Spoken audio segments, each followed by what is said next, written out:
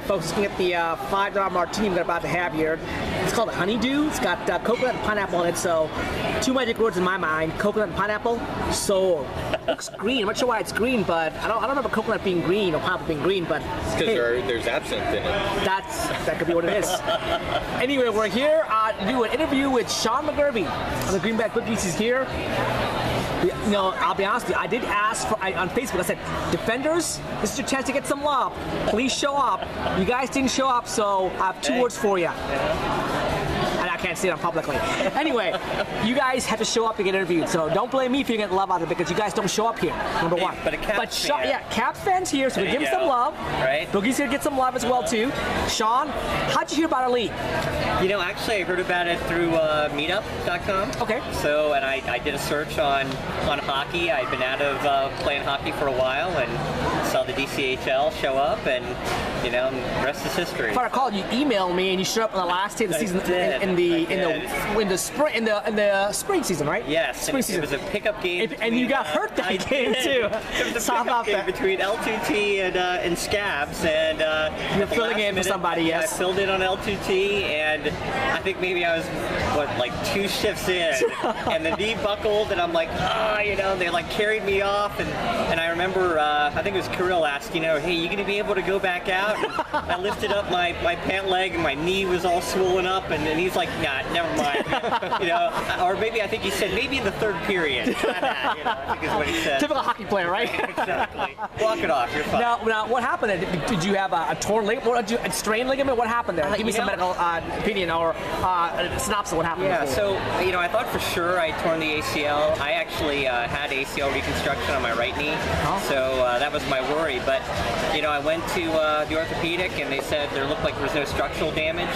I probably just have some soft tissue damage in there. That's why I was swelling up. So they said basically I was the orthopedic equivalent of rub some dirt in it, you'll be fine. So I had to go to PT for a while, and ended up last season I stayed with the team. And, but yeah, you didn't, unfortunately you didn't play a game. You missed the entire season. Exactly. Missed the entire fall season in this case. Yeah.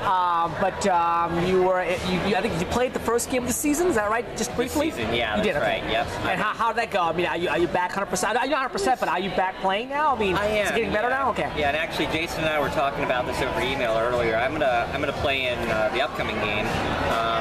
I stayed out of the last game partly because I was worried about the knee not being quite 100%, and we had so many people on the roster for the game. There was no need to push myself to be out there. The first game went pretty well. I stayed out for a couple shifts, but between us having a little bit of line confusion and also me just being a little bit worried, honestly, about the knee, I pulled myself out of the game after the first couple shifts and just stuck to bench coaching. I will say it was funny at one point. Sometime in the second shift, I was running after a puck in the offensive zone. As I was starting to check back, I didn't even realize I was doing it, but I must have been limping a little bit as I was running, because all of a sudden I heard Bill Hoffman screaming from the bench, "Sean, are you okay?" And I'm like, "Yeah, I'm fine." Then I realized, oh, maybe I'm not fine. Maybe I should sit this one out. So we'll see how it goes from here. I think it'll be good. Now, great point by Sean here. Sean actually is the captain of the Greenback Bookies, a role he actually embraced and did a great job of last season, while Jason, the captain, was playing in nets in the games for the GBB last season. Sean was coaching, cheering them on, doing lines, doing all the admin work. Great passion for a new person who hasn't played. We basically played less than one game with the league, helping the new expansion team at that time. You guys are expansion team last season, gel together as well too. So your thoughts on the team and what you saw from day one and to where you are now? Oh my gosh, it's like night and day. You know, even last season, I mean, the team that started the season was so different from the team that ended. I think the level of play increased a lot. I think the team really did start to gel by the end. A lot of good chemistry. I think it's impressive. I mean, we have some things we have to work on, obviously. Our defense, needs some work. And by that, I'm not saying anything about our defensemen. It's just, it takes time. Defense, yeah, it takes time. Defense is more than just individual players. Absolutely. It's communication, it's synchronization between offensive and defensive players. Absolutely. Between goalies and defensive players, communication, back checking. It's a combination defensive things. Defense is a team concept. You're right. You're right about that. Great job. I mean, great job with that team, and the team looks good as well too. In the expansion team, the second season, ranked as high as number 2 at one point in the power rankings. So a lot of high hopes for you this season coming off as well too. Now, personally, on the personal side, you played maybe 1 or 2 games at most with our league out there, so you really have a chance to figure out where you belong. Seeing how this league functions and how players play, are you a forward? Are you a scorer? Are you a grinder? Are you a defender? Are you where do you play? Where do you see yourself playing it when you're back healthy 100%? So, I'm used to playing left wing. I wouldn't say that I'll say I'm more of a defensive-minded left wing. I like to. And you wear a cap shirt? I mean, I don't get this. Well, it is a Carlson jersey. Okay. So we'll slap by you. Defensive. Because defense and caps have no correlation whatsoever. None whatsoever. No. But go ahead. I'm sorry. I like to play more of the role of trying to set up scoring plays or back checking quickly, trying to disrupt other players' stick handling back into our zone, that kind of thing. So that's more of the role I see myself as. Okay. And that's one of the areas I'm trying to work on. I've worked on throughout the season in my rehabs, trying to improve my speed, trying to get back on track with that. So that's kind of where I see myself, I think. One question for hand over Jason to ask him a couple questions about too. What the Boogies have to do? Give me 3 keys the Boogies have to basically adhere to or have to really win those battles. 3 keys, in your opinion, for you guys to compete the DCHL Cup rec.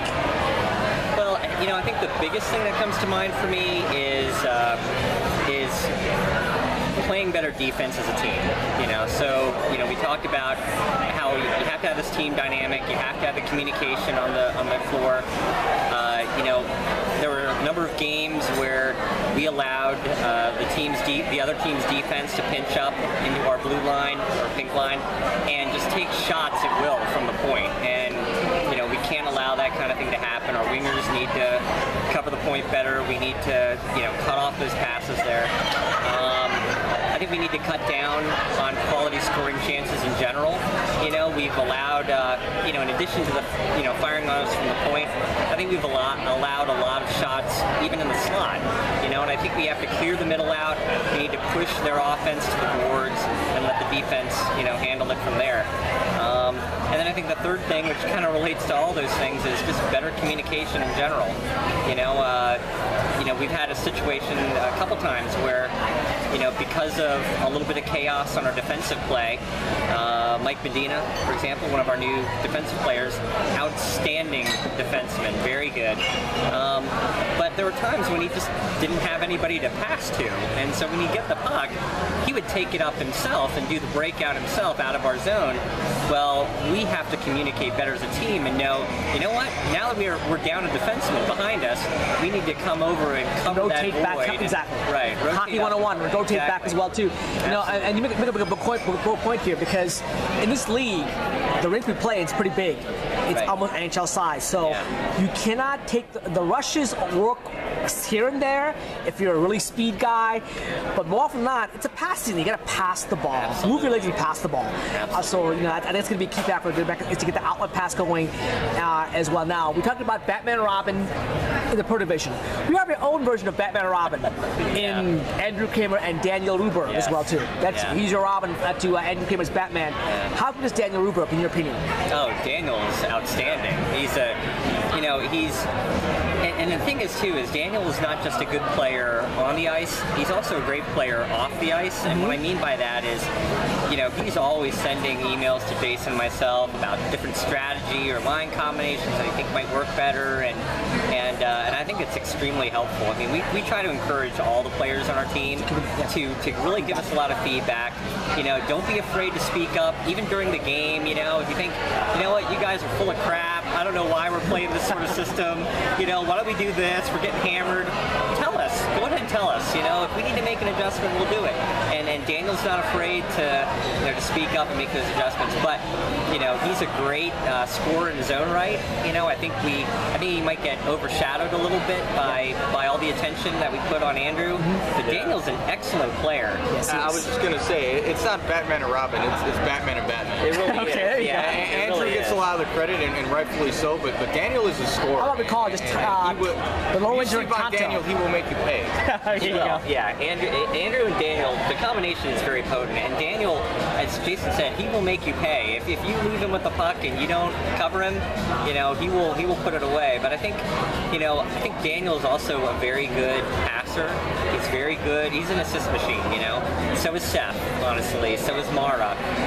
And I think they put other players in good position, you know, and that's really, I mean, yeah, Andrew scores a lot of unassisted goals as well, but he also gets a lot of, you know, assists that come his way that set him up in a good position. So you really can't, I wouldn't call them Batman and Robin either. I would, you know, Batman and Batman, or Superman and Batman, or whatever you want to say. But now, Jason, any questions for your captain here? Yeah, you mentioned how it had been when you got into this league, it had been a while since you played hockey. What's your previous hockey playing experience? Took my question, Jason. There you go. Yeah, Good question. So that was my question too. Good question. So I went to Rensselaer Polytechnic Institute. Hockey Megaton, yes, right? our RPI is a big big hockey school there. Actually, Adam Oates, you know, did he really? Went to he graduated, I guess, the year before me. Wow. And look how low he's sunk now to be the captain of the coach.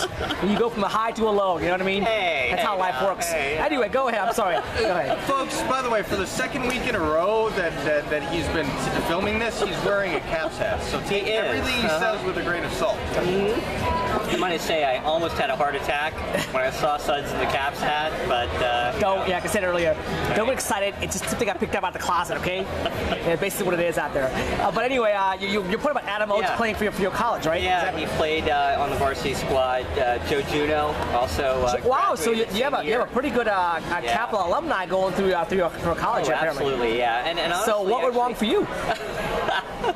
Well, you know, it was either the NHL or Life of Engineering. And I figured, you know, what's the fame and fortune of the NHL? I'd rather grind it out in an engineering job in a cubicle. That'd work. Wife and kids, right? You know, exactly. You know, whatever. The family life is more important to you. So. Exactly. And you know what? There's always DCHL for you. So, you know, not a bad trade-off. Wife and kids, DCHL to NHL. Absolutely. I'll take it any day of the week if I were you out there. So good. That's your hockey. Did you ever play ice hockey before? Ice hockey before at all? Or? So, and I should clarify, you know, when I was RPI, I did not play for the varsity team or anything like that. It was intramural ice hockey and intramural floor hockey. So that was my experience. They have that at believe it or not. Really? Yeah. Wow. Yeah. So I played on my fraternity's hockey team for both of those. And actually, I mentioned I had a right ACL injury.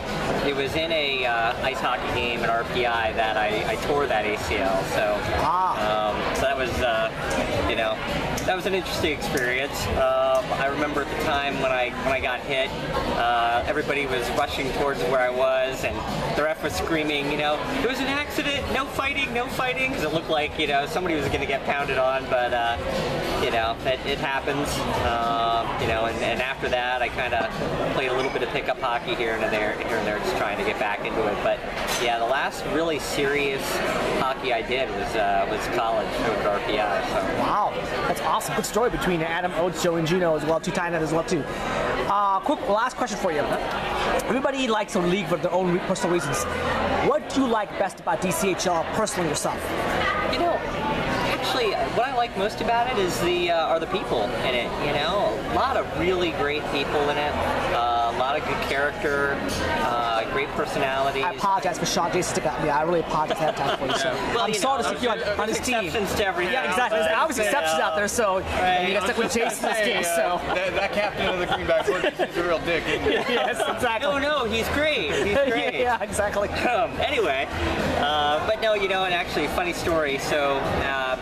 Early last season, you know, I actually have two boys, 11-year-old and an 8-year-old. Wow.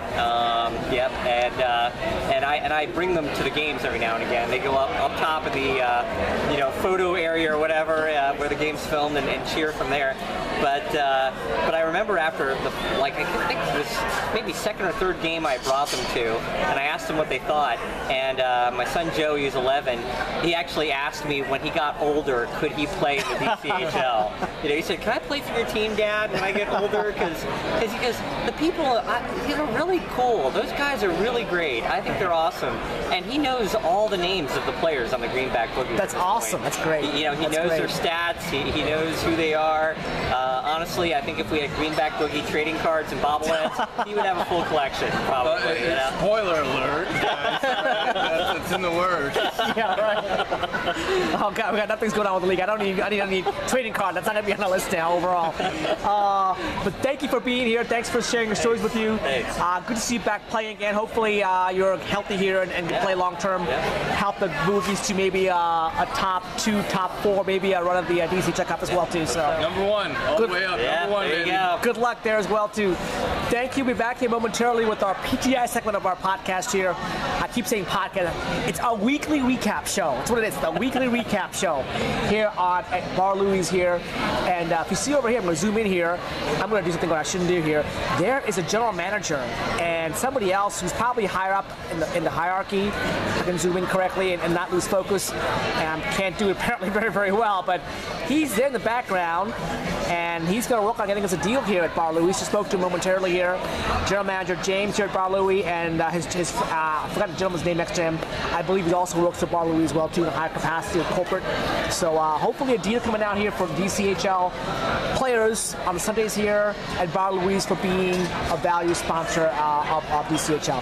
Back momentarily here with that PTS segment here before we watch the Caps get slaughtered by the Penguins here at Bar Louie's on a Wednesday night here at the DCHL recap show. Back in 2 and 2. Dun-dun-dun, dun-dun-dun.